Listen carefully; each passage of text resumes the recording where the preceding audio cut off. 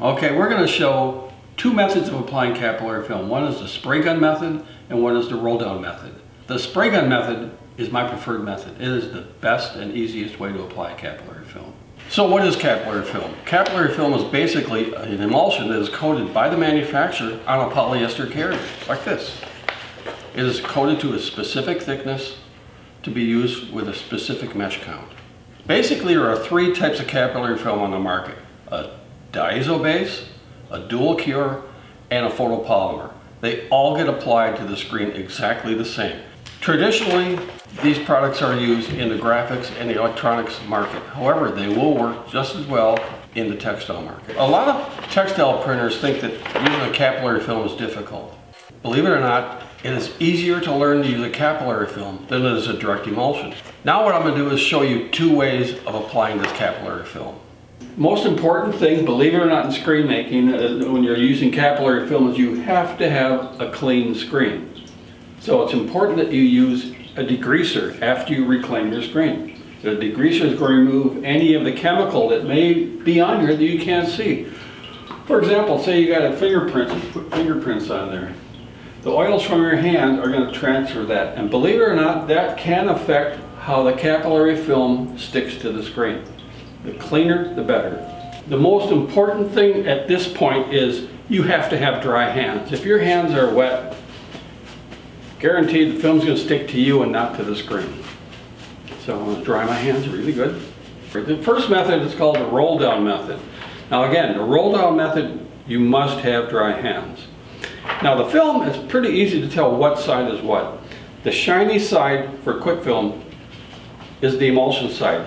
The dull side is the polyester side. Now here's the hard part.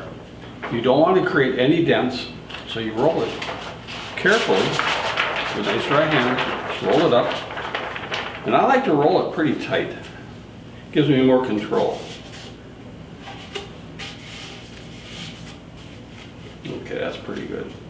Okay, with a nice dry hand, now I just want to put a light spray of water on here.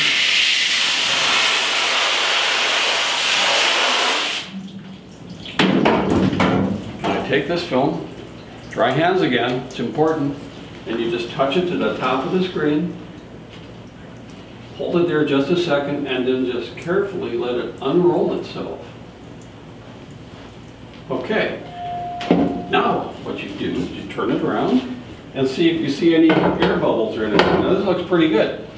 This is where a squeegee comes in handy. A window squeegee works just fine. Now not a screen print squeegee, but a window squeegee. And you just go like this.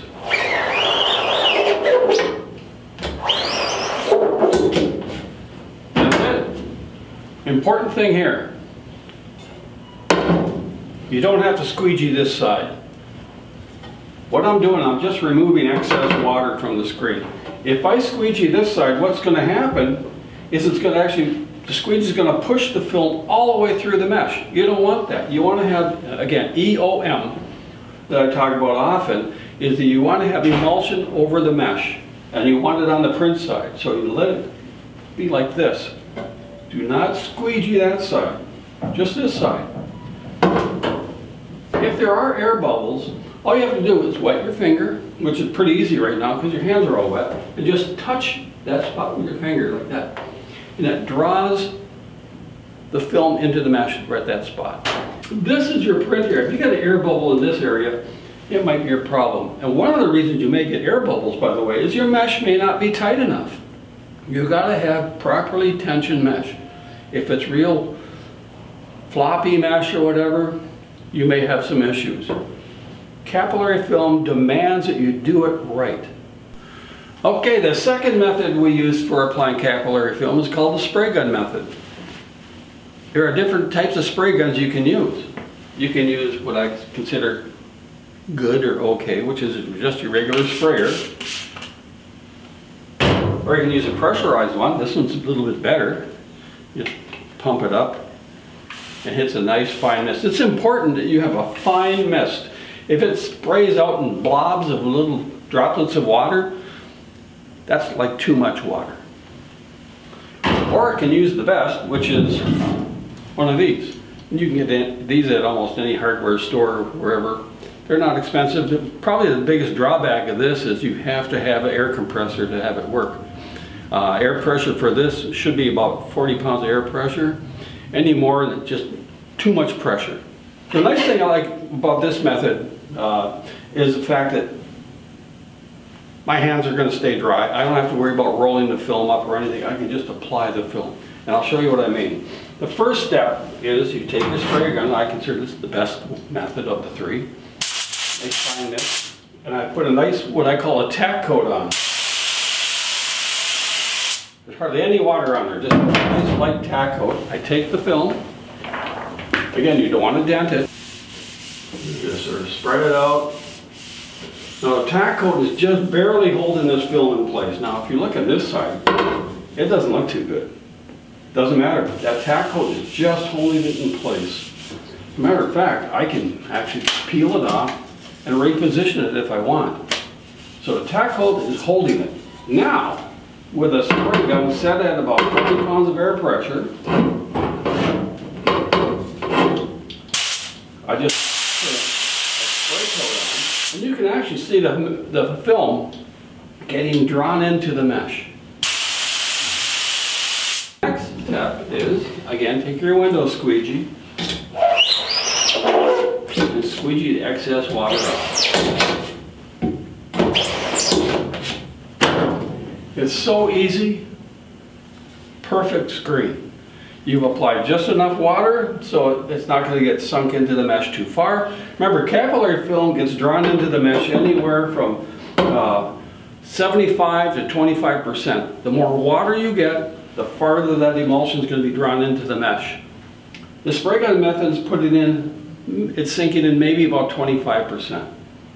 This is the way to go. This is so much easier than the roll down method. By the way, roll down method works very well. This is just easier, and this is my favorite way.